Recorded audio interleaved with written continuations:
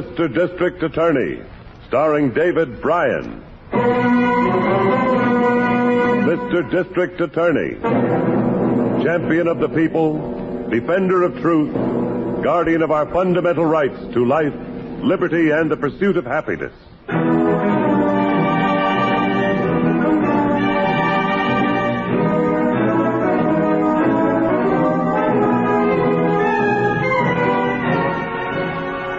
And it shall be my duty as district attorney not only to prosecute to the limit of the law all persons accused of crimes perpetrated within this county, but to defend with equal vigor the rights and privileges of all its citizens.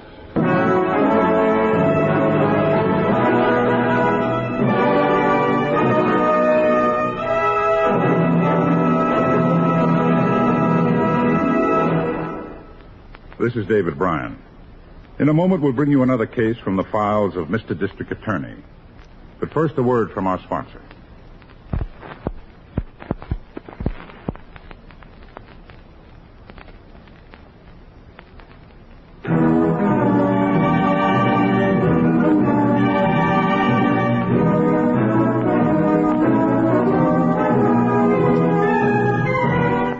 And now, here is our star, David Bryan, as Paul Garrett, Mr. District Attorney.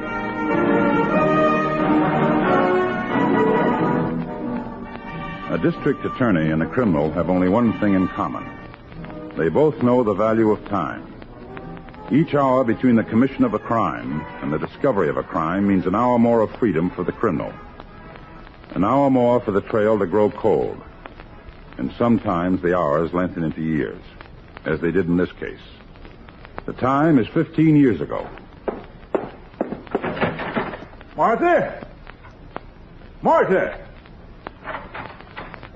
You want me, Dr. Rao? Where's your husband? Well, he just went up to bed. Call him. I want to see him. Joe? Yeah? Come on down a minute. Doctor wants to see you. You're right there. Something's wrong, Doctor. What is it?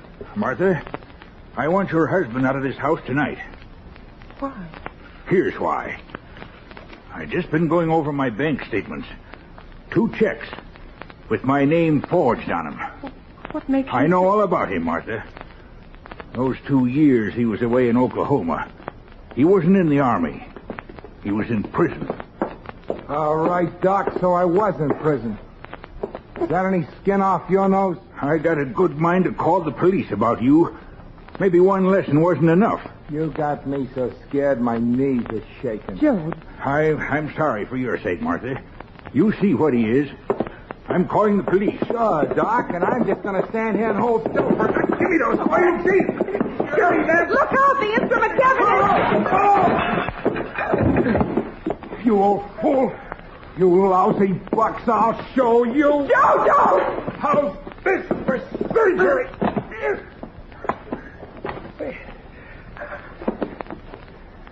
You stabbed him. Killed him, Joe. You'll send him to the electric chair. Shut up! They won't send me any place.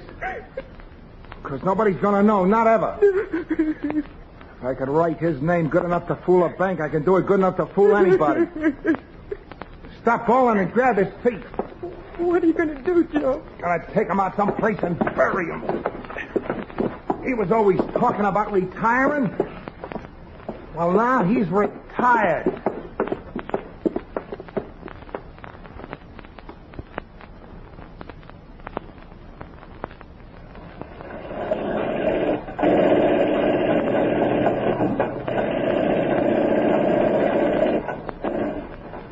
The city grows a lot in 15 years.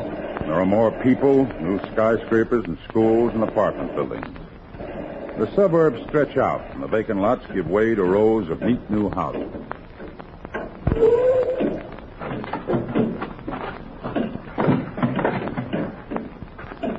You'll have to walk the rest of the way, Chief. Where? Over by those pipes. Ditch they were digging for the sewer main. Workmen hit the box while they were excavating. House looks like a coffin. More like a crate of some kind. Almost fell apart when they dug it up. You'll see. It's right behind that pile of dirt. Who's that on guard? Malone, 53rd Precinct. This is Beat. Oh, why don't you give him a break? Yeah. Take 5, Malone. Get yourself some chow. Well, there it is. Watch the mud here. Yeah. Been dead a long time, Harrington. Yeah, maybe too long, Chief. Chances are we'll never even find out who he was. No less who killed him. If he was killed. It's a homicide, all right. You get the medical examiner's report already? No, but look at this. Yeah. Broken scalpel blade. He wouldn't have been buried with that unless it happened to be in his body. Sure. That figures. With what? The medical examiner said there were 2 vertebrae chips in the spine. Might have been made by the scalpel if he was stabbed. That didn't mean he was stabbed in the back. That's all the examiner noticed? That's all I heard him mention. Nothing to help us with the identification. No dental work. No, not even a filling. Teeth must have been present. What about the box? It'll be taken into the crime lab. Badly rotted, though. Yes. It must have been pretty solid and expensive freight when it was new. Probably used for shipping a piece of machinery. We can find out what kind of machinery. Might tell us where the crate came from. Maybe. We already know one thing it was used for. A coffin. Yes, but that isn't what it was made for. And there comes the pickup wagon now. Whoever buried this, I guess they never expected it to be found, huh, Chief? I guess not, Harrington. Let's hope we're going to have one more surprise for them. Huh? They never expected to be caught, either.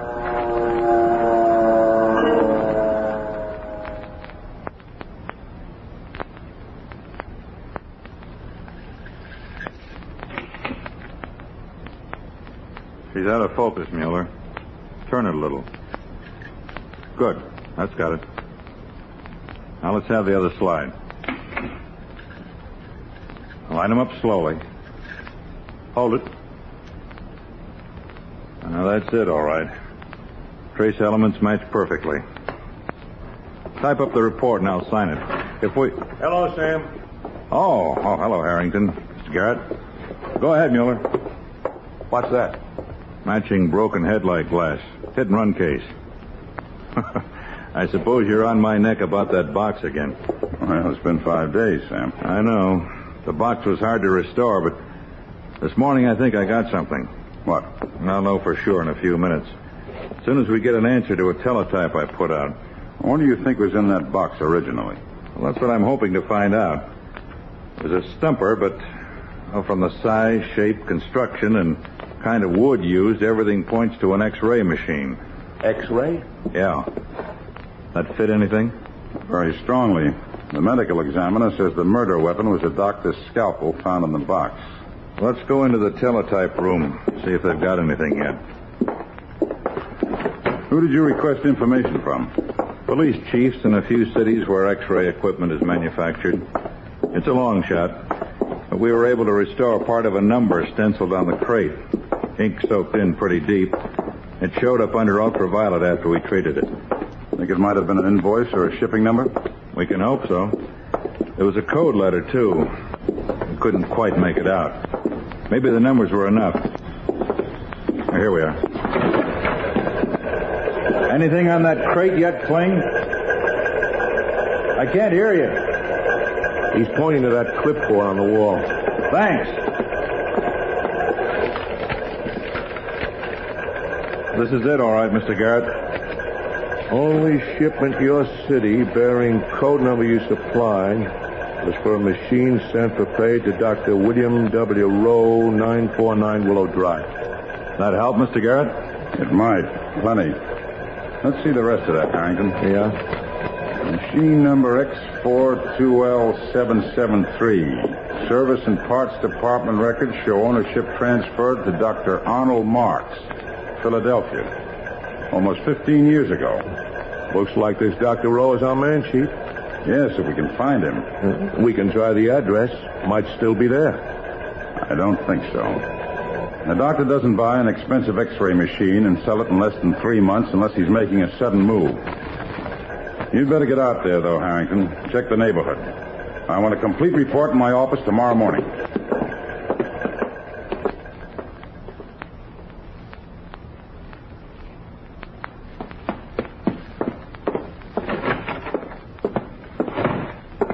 Is that you, Joe? Yeah. Come in here quick. Is there something else in the papers? No, nothing since that thing last week about them finding the body, but What is it? somebody was around the neighborhood all day yesterday asking questions. About Dr. Rowe? Yeah. Who could it be? That's a pretty dumb question, isn't it? Cops, who else could it be? Then they must have identified the body, Joe. Oh, how could they? 15 years? They must know something or they wouldn't be coming around. Joe, we better get out of here. That's all we have to do, run. We're going to sit tight. They can suspect all they want, but if they want to prove anything, they got a long way to go. What are you looking for? A gun. Where'd I put it? Joe, no, please. Let go of it. What good's a gun gonna do you? It can only get you more trouble, more killing. Listen to me. You shut up and listen to me. I'm going to brazen this thing out, and so are you, as far as we can. Took a lot of thinking and planning and work to get us this place and everything we got. I ain't going to run off and leave it until I have to. But if I do have to, I'm going to make sure I can handle anybody who tries to stand in my way. In the bottom drawer, under the tablecloth.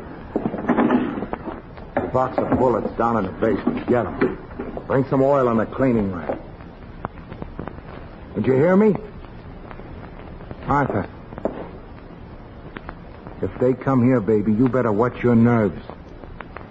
Because if you break, if you give me away, I'm going to have to use this.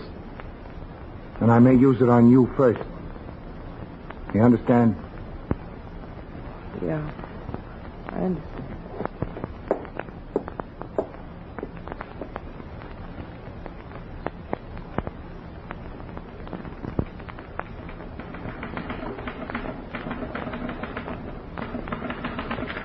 Well, this report just about does it, Harrington. Yeah, I thought so too, Chief. The medical examiner estimates the victim has been dead for 15 years. Dr. Rowe pulled stakes and moved out 15 years ago. He must have been running all right. Sold his house and furnishings to his housekeeper and her husband, eh?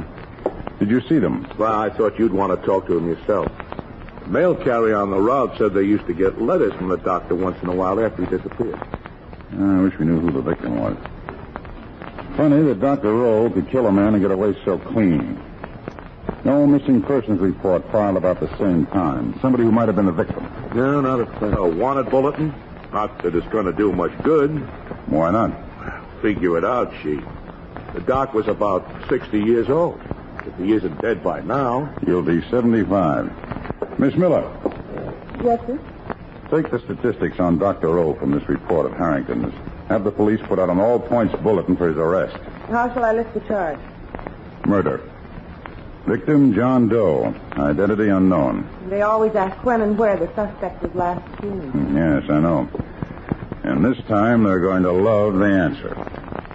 Last seen in this city, 15 years ago.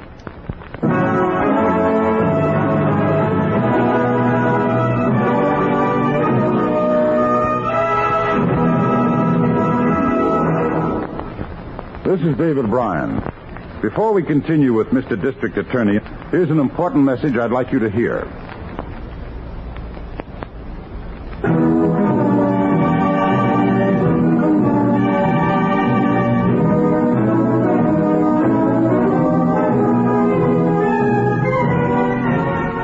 And now back to David Bryan, starring as Paul Garrett, Mr. District Attorney.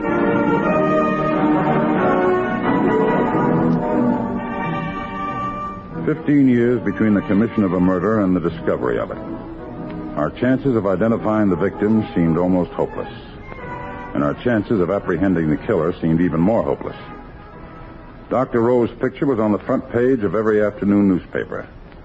But even if he weren't dead, a man can change a lot in 15 years. Only 2 people might be able to tell us where he was. In the entire world, only 2 people. See? You see what I tell you, Martha? How's that for a hot one?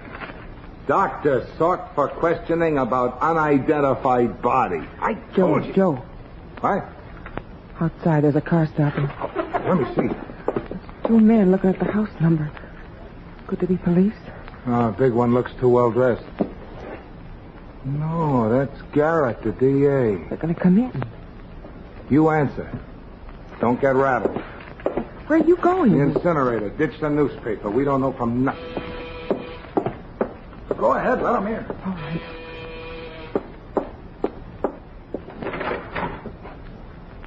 Mrs. Franklin? Yes? Well, my name is Garrett. I'm the district attorney. This is Mr. Harrington. How do you do? How do you do? Well, we understand you used to keep house for Dr. Rowe. Well, may we come in? Well, yes, sure. This was the doctor's home, wasn't it? Why, yes, a long time ago. My husband and I bought it from him when he gave up his practice. Would you mind telling us exactly when that happened? It'll be 15 years in March, I think. Oh, that's my husband. He was out back. Joe? Yeah, honey. Oh. This gentleman is the district attorney, and this is Mr. Harry. Joe Franklin. They want some information about Dr. Rowe. Have you heard from the doctor lately? No, not for a long time. Well, I guess it's 6 or 7 years since we had a letter, isn't it, Martha? Yes, that's about right. I don't suppose by any chance you kept any of his old letters. No, I just threw them out. Well, where was he living the last time you heard from him? It was, Trenton, New Jersey, wasn't it, Joe? Yeah, Trenton. Well, do you remember the address? He wrote to you about things. You must have answered him. Well, we did, but he got his mail at the general delivery there. Why, something wrong? Is old Doc in any kind of trouble or anything? He came to tell us? Well, we wish we knew. Haven't either of you seen this afternoon's newspaper? No, I usually go out and get him right after dinner. I'm going to ask you and your husband to search your memories, Mrs. Franklin. A few months before he went away, Dr. Rowe bought a new X-ray machine. Do you remember that? Well, Yeah, he got it just about a week after I came back to town.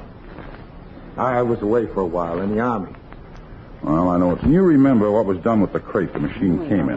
Oh, it was put out in the garage until he took it with him. The empty crate? No, it wasn't empty. It was pretty heavy, that station wagon he had. Sudden decision, wasn't it? Yes, but he was always talking about retiring. I never thought he would, but that night he just decided. I'm going to be very honest with you, Mr. Franklin.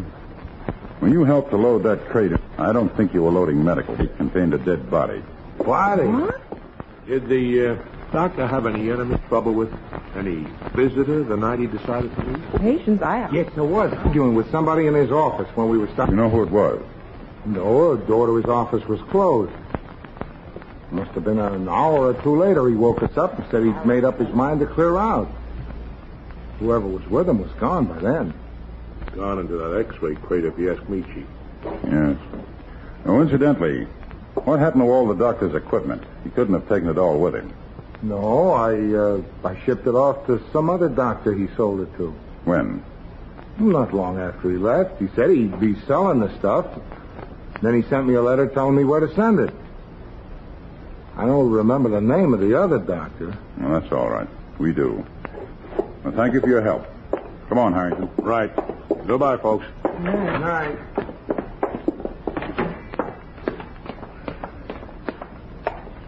Well, what do you think, Chief? I want you to catch the first plane out for Philadelphia. See the doctor who bought Rowe's equipment. I also want to check on the sale of the house to the Franklins, the sale of the station wagon. Everything the doctor disposed of. I think they told us everything they know. I don't know, but I'm going to try and find out.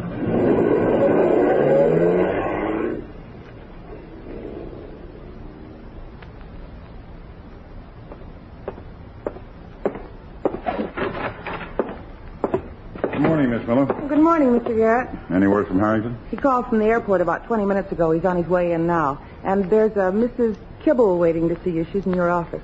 Did she say what she wants? It's about the Dr. Rowe case. She used to work for him before the Franklin. I'll see her right away. Oh, there's a few other things, Mr. Garrett. These records you wanted from the Motor Vehicle Bureau and the County Recorder's Office? They cover the sale of Dr. Rowe's house and car? Yes, sir. All right, take these papers down to the lab. Give them to Sam Jacobs. Tell him I want a comparison of the signatures on these documents with any signatures of Dr. Rowe made before the doctor's disappearance. Probably be able to get them from the state medical license application. Yes, sir.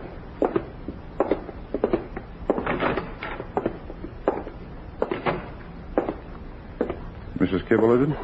That's right. I'm Mr. Garrett. I know who you are, young man. And I've come to tell you that I'm surprised at you.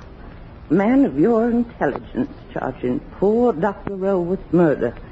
Doctor helped folks into the world, not out of it. Even if some of the patients he helped did turn against him and give him a tongue lashing after he retired. What made them do that, Mrs. Kibble? Because he sent them bills for what they owed him, that's why.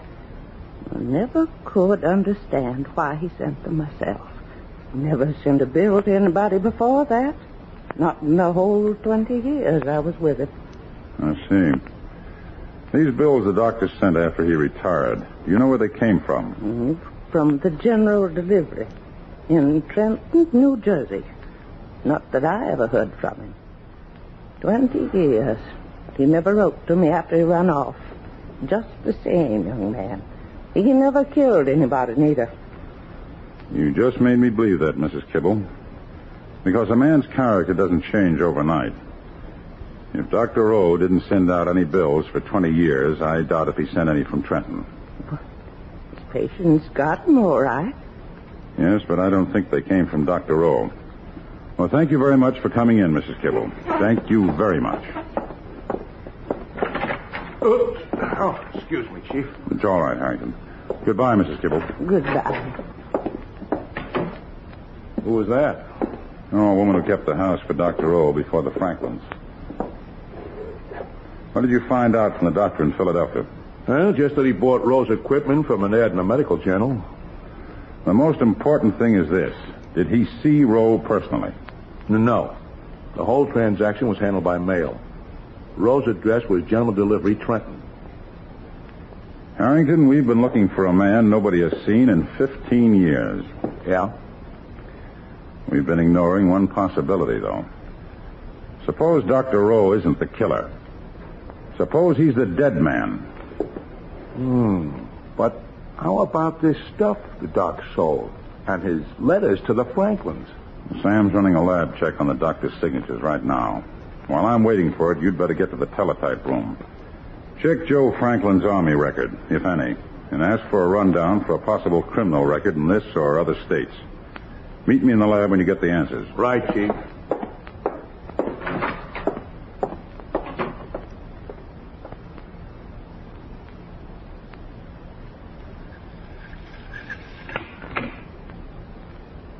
Here are the enlargements, Mr. Garrett.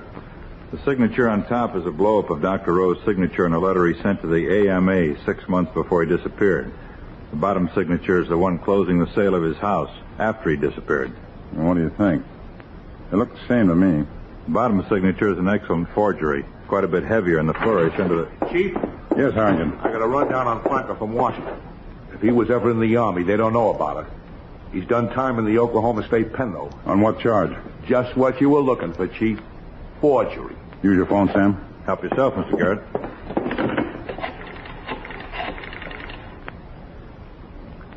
Homicide? This is Garrett. Better get a squad car ready on the Rowe case. Harrington and I will meet him downstairs in 2 minutes. Let's go, Harrington. Right.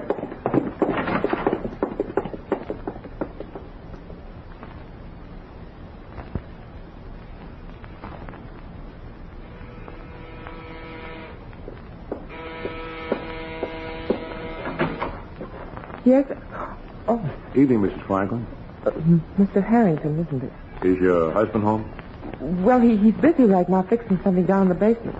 Would you call him upstairs, please? Oh, those men out there on the lawn. Just call your husband, huh?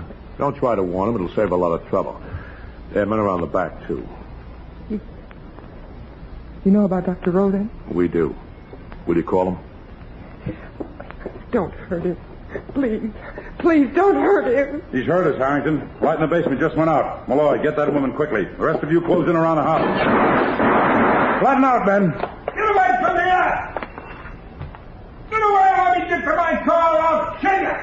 You've done all the killing you're going to do, Franklin. Chief. Yes, Harrington. I'm right near the basement staircase. I'll get down after him. No, stay where you are. Wait for him to come up. I'm not coming up. Yes, you are. All right, Kovacs, put a tear gas shell through that window. Watch it, Harrington. That'll drive him up. I'm watching.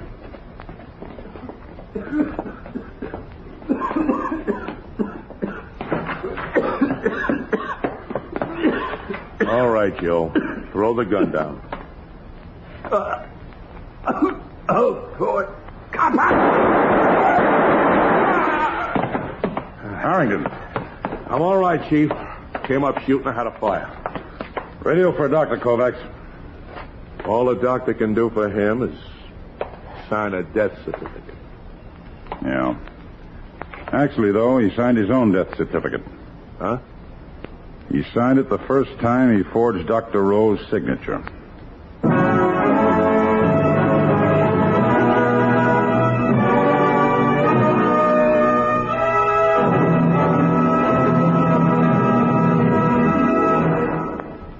This is David Bryan.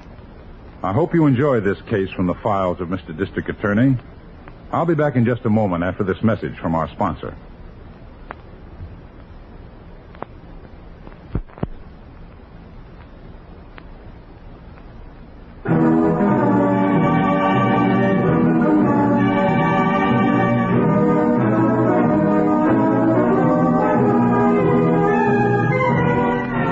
Now, here is the star of Mr. District Attorney, David Bryan, with a word about the program you have just heard.